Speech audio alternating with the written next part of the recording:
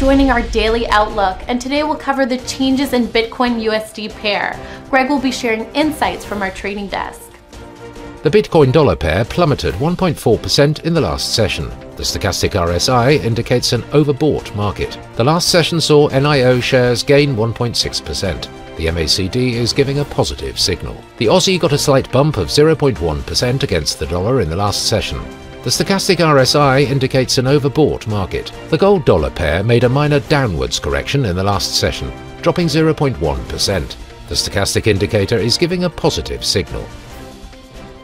Thank you for sharing with us. Now let's hear from our news department.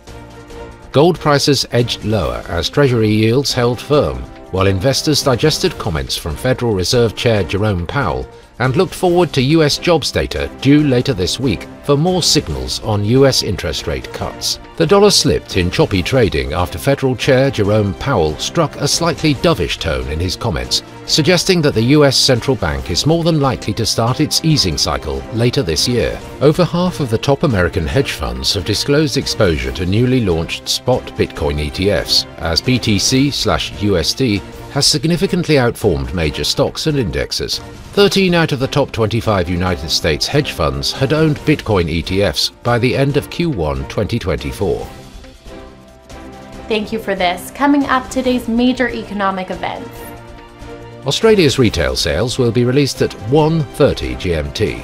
Japan's Jibun Bank Services PMI at 0:30 GMT. Spain's unemployment change at 7 GMT. The US ISM Services PMI will be released at 14 GMT. Japan's foreign bond investment at 23:50 GMT. The US ADP employment change at 12:15 GMT. We hope that you've enjoyed today's market outlook. On behalf of all of us here, we wish you a productive trading day.